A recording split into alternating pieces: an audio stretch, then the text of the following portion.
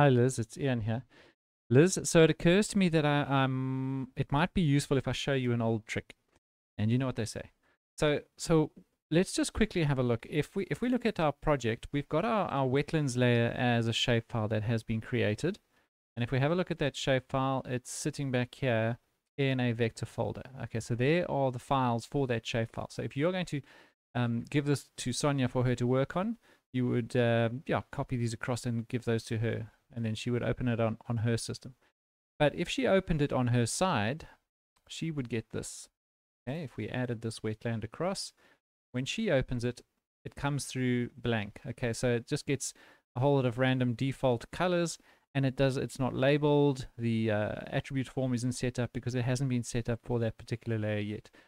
So what we want to do, I'm just going to remove this, is we are going to take your settings that you've saved, well, that you've created, and we're going to save them as a QML or a style file, and then we'll copy it into the identical location, the same location as the wetlands, with the same name, so that when she adds it on her side, it pulls through those values from that QML. So let me show you how to do that. So what you are going to do is you're going to go to your wetlands layer, just right click on it, and then go to properties.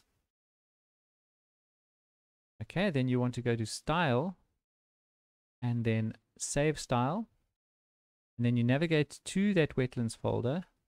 Yeah, there it is there. So I'm already there, and just give it the exact same name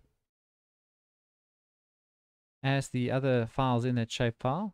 You can say save and OK, and then OK. So now if we remove this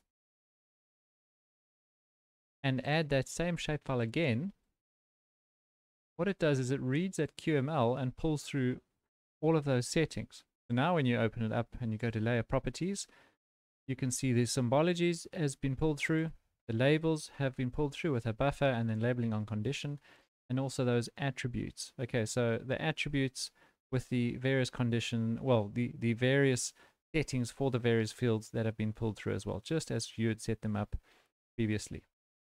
Okay, and then if you finish and you have a look in your folder again, you'll see that there's a new file called QML, and that's what's been saved, and that's what the program is reading to pull through those styles.